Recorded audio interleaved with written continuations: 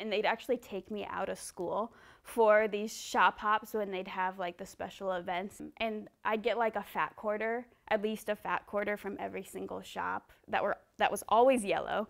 And that was like a treasured memory from when I was a kid, from my mom and her friends. And sometimes my grandma would come too. It was really fun.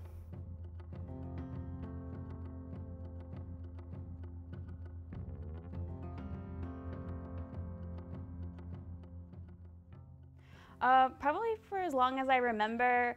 I probably finished my first quilt maybe around 5, but I remember quilting with my mom and my mom's friends and my grandma for as long as I remember. It's probably as long as I could reach the pedal.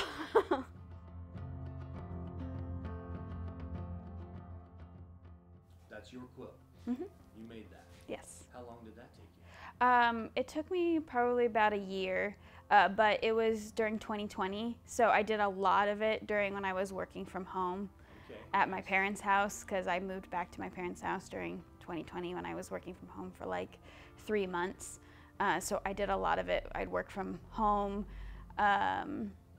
during the day, and then at night I'd just quilt with my mom, and she'd help with me with it. So I did the majority of it during that time. So it probably was quickly done during that time. If I didn't do it during that time, it would have taken me a lot longer, because there's like 100-something blocks in it. So it's queen size, a little bit bigger than queen size to fit on my bed, so it's gigantic.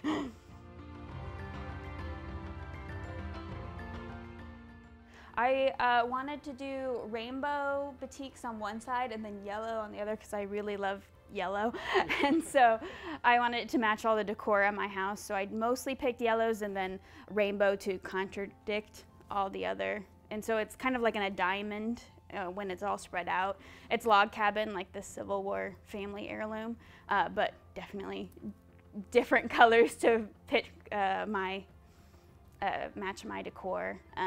So that's how I picked those colors. But it's all batiks, because I love batik fabric.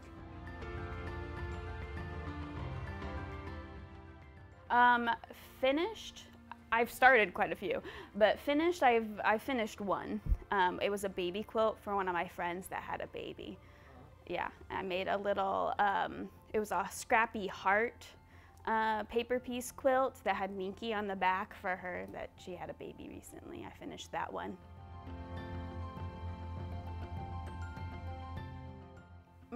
I can't exactly remember, maybe a year, but it was a special circumstance since it was 2020. Because you were kind of going through it. Yeah, exactly. Busy year. For the baby quilt, it was probably also a year, but I was really pushing myself because she told me that she was pregnant, and then I didn't give it to her until the baby was post being born, so at least she still fit on the quilt. So.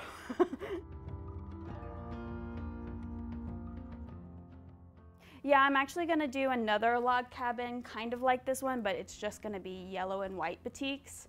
So I have 2 quilts that are for my bed that I can alternate, because I made this finished this one in 2020 and basically been using it on my bed ever since, and it's already starting to get like a little worn.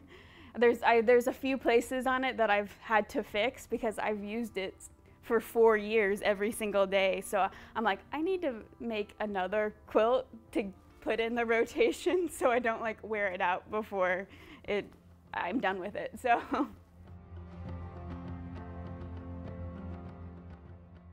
I actually have a bunch of antique suitcases in my house, like stacked up in my quilt room where I store all of my fabrics. So it's kind of like decor, but also storage that I've picked up in antiques stores around my neighborhood, or I've gotten from family members and cleaned up, and then I store my fabric in that.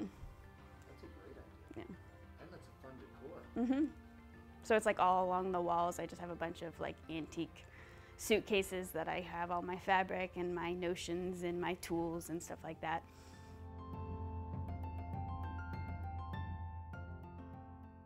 I really like to choose the fabric because I really like, I'm a graphic designer and I really like choosing colors and matching colors, so I I really like doing that, but also sometimes I get hung up in that process after I get the fabric.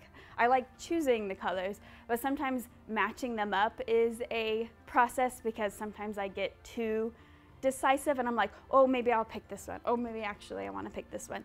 So like with this quilt, I decided to go scrappy. So I'm like, okay, now it's just, I'm not going to be too decisive. I'll just throw it all on the table and be like, okay, it's this one, and not be too not let myself to get in the weeds with it.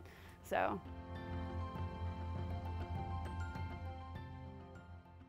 I love the piecing part, especially if it's paper piecing. I definitely recently found paper piecing is my favorite because then you don't actually have to sit down and measure and cut all the pieces. So I really love paper piecing, but actually sitting at the machine and doing the sewing part is my favorite part of quilting. Yeah, and picking out the colors of the fabric and buying the fabric. That is also my favorite part. No, it was definitely a joint effort. I definitely remember working with my mom and my grandma and my mom's friends who were basically like family too. We'd go on shop hops with my mom and her friends. That was definitely a treasured memory with my mom. And they'd actually take me out of school for these shop hops when they'd have like the special events, and we would go to like the different quilt shops in the area, and they'd have like sales and like little charms. I actually have like a necklace that has like the little charms from the different shops that they'd give you during like those shop hop sales days that my mom made me. And I'd get like a fat quarter, at least a fat quarter from every single shop that was always yellow. And that was like a treasured memory from when I was a kid. From my mom and her friends, and sometimes my grandma would come too. It was really fun. So it's always been a part of my childhood and growing up and as an adult too. And I actually, like, even last year, we all, like my grandma and my aunt and my mom, we all like took a day off from work and our lives and got a hotel room just in Kansas City and just all took our sewing stuff and worked on our projects together. And my mom even brought like a project for all us to do, and she like taught a little class for us to make like a little paper piece Christmas tree. So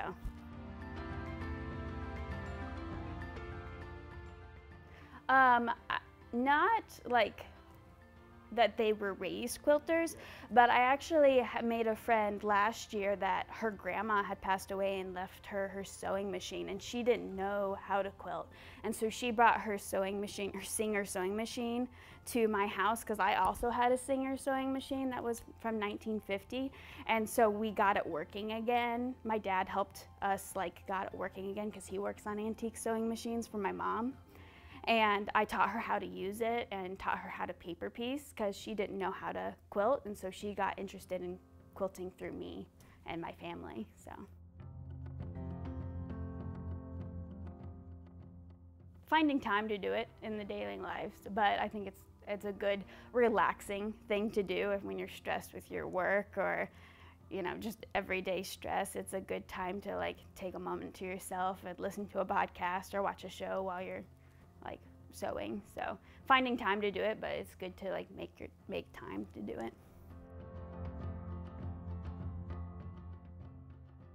Family tradition, it's really important to keep that alive, and just for myself, finding a creative outlet and being able to get something from that creative outlet that you can use in your daily life that keeps you warm and that you get joy from. I'm Jenny Liffland, and this is Why I Quilt.